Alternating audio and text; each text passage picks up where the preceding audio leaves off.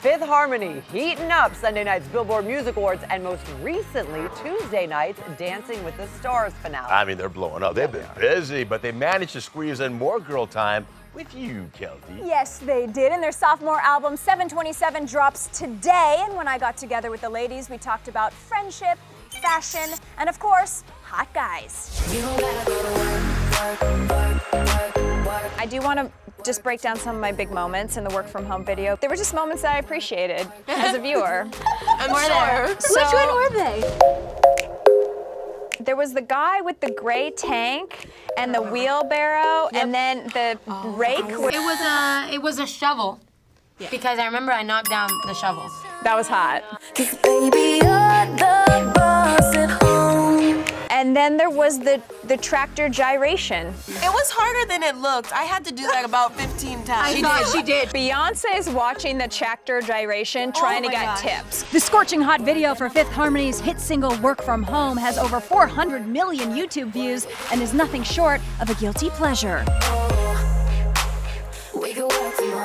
How do you guys keep everything running smooth with 5 women? Communication is definitely key to, keeping us sane and just mentally healthy.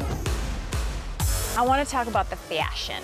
Because I love that we dress in a, not always a theme, but there's always a cohesive vibe. I love that you mentioned that today, though, because we're all dressed ourselves today. When we won our VMA, that red carpet was pretty fly. What is it like in the fittings? Because I imagine that they roll in the racks, and then are you like, girl, that's mine, don't touch it. No. We go one by one, girl. We go one at a time.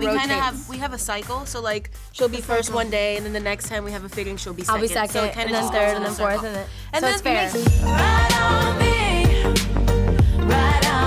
They're the only successful group out of the US version of X Factor. They're great singers, great personalities, funny, and they have it.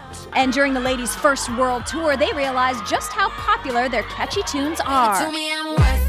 What country can you not walk through? Brazil. That's a no-no. We all went Brazil. I almost got trampled. We almost died. I almost died. Yeah, we almost died.